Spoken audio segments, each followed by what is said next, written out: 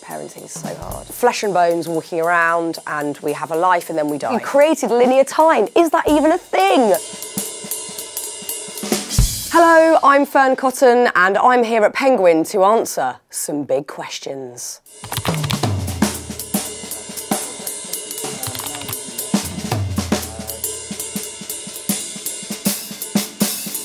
Being a good parent is so bloody hard. It's the hardest job every day, but it's the most beautiful job and privilege. And I still sometimes think, I don't know the rules, I don't know how this works, I don't know what I'm doing.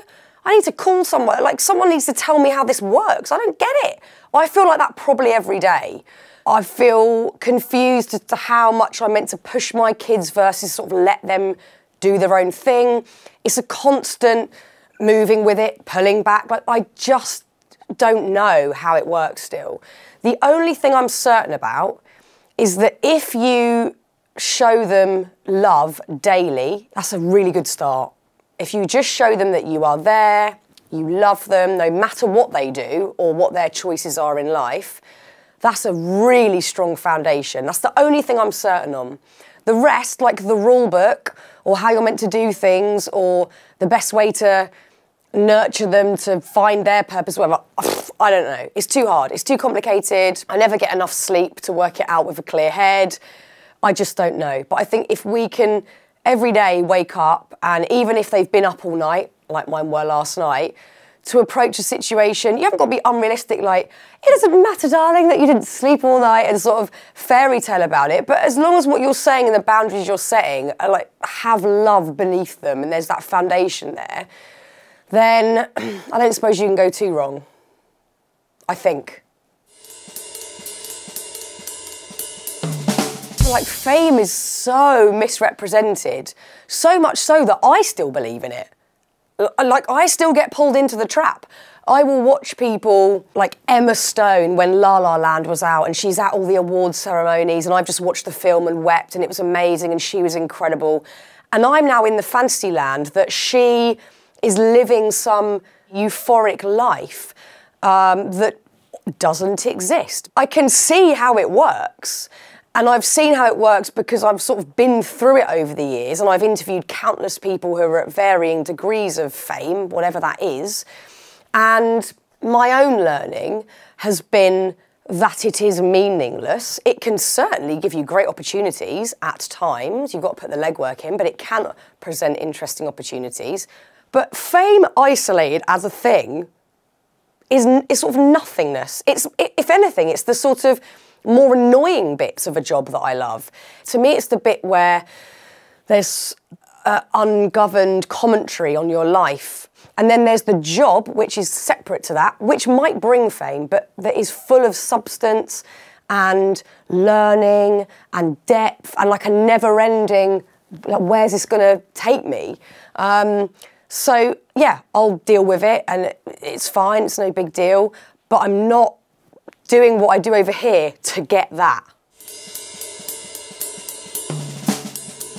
The answer to this question has very much changed for me over the years. If you'd asked me in my 20s, I would say it had to be the top bit of the roller coaster, sort of an electrifying happiness, whereas my happiness today, it varies certainly, but it's usually found for me in moments of solitude, because that's the sort of happiness that I feel has longevity or that I can go back to. Whereas the big roller coaster moments, that's not sustainable. The next day, obviously, you're a bit more back down to earth and then you might start worrying, why did I say this? Could that have been better? It's not solid. The moments where I feel truly happy now, you know, could just be like one single bird flying in the sky or the fact there's this amazing flower that's, you know, springing out of nowhere. It's simple stuff where I truly feel grounded at a level of contentment that I know is reachable again the next day or at least in the next week. Whereas that roller coaster one, you don't know when that's coming again. It might not be for another year. So I'm not seeking that anymore. My happiness is just in sort of, yeah, grounding, gratitude and seeing the bigger picture rather than, oh my God, I shouldn't have done this, shouldn't have said that, what does that person think of me? It's a bit more of an expansive perspective of life. It would be a rather painful prospect if that were true. If we were to say that was it, I would not get out of bed in the morning. You know, pop music was at its best. We had Britpop going on, and the fashion's now back, because I constantly look around and go, oh my God, I had those shoes and that terrible crop top. I've probably still got it in the loft if you want it. But to say it was the last great era, I think would be really tragic. I actually look back to the late 60s, early 70s. I wasn't around then, obviously, I hope obviously. I look back at that era with sort of an element of FOMO, because I wish I'd been there. That to me seemed like an era that is potentially a time we can't recreate. Like, that was a one-off. That was the sort of post-war freedom and the expression of that, and new music coming over from America, and then new music starting in the UK with the Beatles and the Stones, and that was exciting. So I think we can look back at the 90s really fondly, more fondly than we felt at the time, but we also have to give room to, well, what could be amazing and a beautiful form of expression in the future. I hope not.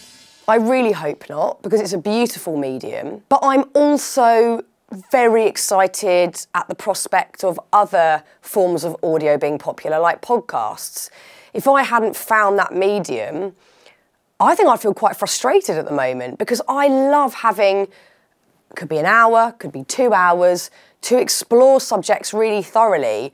And as much as I adore the sort of fast-paced notion of radio and the fact that I got to learn so much from doing that for so long, to have no rules is actually really beautiful. Because radio sounds like there are no rules, but it's full of rules, because you have to hit timings and you have to keep things entertaining, emotive. Whereas in a podcast, it's a blank page and you go with it.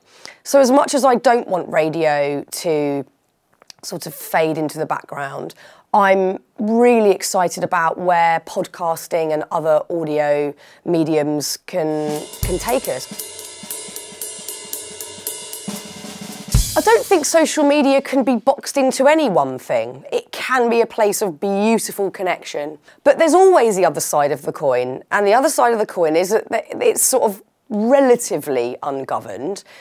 So I think there are beautiful things, there are dangerous things, and there's grey in the middle. But it's more about how we imbibe and process that information. And we've got to give kids the tools to do that sensibly.